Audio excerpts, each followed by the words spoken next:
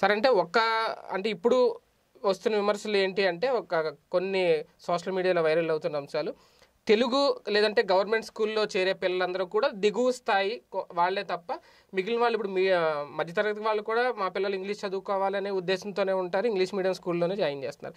ఇలాంటి టైంలో English medium రావడం వల్ల నష్టం ఏంటి? దాన్ని ఎందుకు ప్రతిపక్షాలు అబ్జెక్ట్ చేస్తున్నాయి? ఇంగ్లీష్ మీడియం రావడం నష్టం లేదు, ఇంగ్లీష్ మీడియం ఒక్కటి మాత్రమే ఉండటమే నష్టం. వాళ్ళ స్కూల్కి వెళ్ళేటప్పుడు తెలుగు మీడియం కూడా ఉంచి ఇంగ్లీష్ మీడియం కూడా నడిపితే నో ఇష్యూ.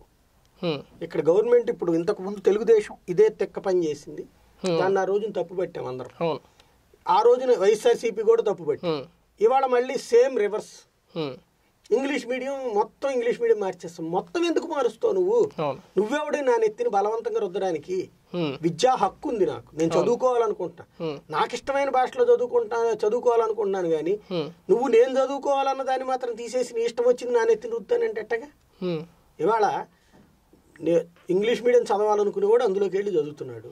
లేదు పేద ప్రజలకి ఇంగ్లీష్ చదువుకోవడానికి ఇబ్బంది అవుతుంది, నువ్వు ఇప్పుడు అమ్మఒడి పెట్టావు కదా, దాంట్లో చదువుకుంటారు కదా. లేదు నీ గవర్నమెంట్ స్కూల్లో కూడా develop చేయాలనుకున్నావు, very good, English medium పెట్టు, అది నడిపించు, అలవాటు చేయి.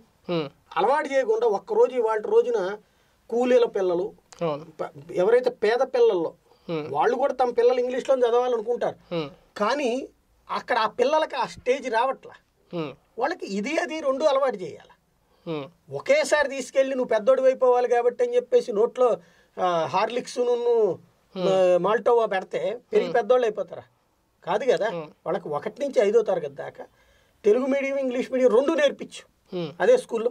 ప్రతి సబ్జెక్ట్లో కూడా ఇంగ్లీష్, సోషల్, సైన్స్, మ్యాథ్స్ ఇవన్నీ పొద్దున పూట టీచర్తో తెలుగులో చెప్పించి సాయంత్రం ఓ టీచర్తో ఇంగ్లీష్లో చెప్పించు, అలవాటు పడతారు. ఆ తర్వాత నెక్స్ట్ స్టేజ్కి వచ్చినప్పుడు వాళ్ళకి బాగుంటుంది.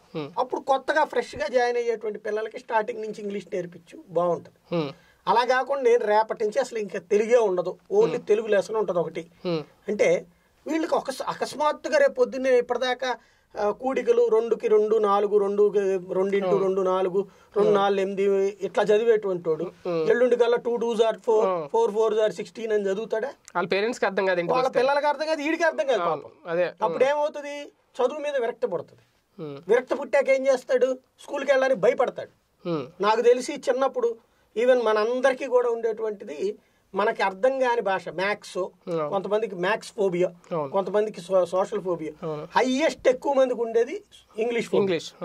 అమ్మ నాన్నలు ఇంగ్లీష్లో పుట్టి పెరిగి లేకపోతే బాగా చదువుకున్నటువంటి పేరెంట్స్ ఉన్నటువంటి వాళ్ళకి ప్రాబ్లం ఉండేది కాదు. కానీ మిడిల్ క్లాస్, లోయర్ మిడిల్ క్లాస్లో ఎక్కువ పిల్లలకి ఇంగ్లీష్ ఫోబియానే ఉండేది.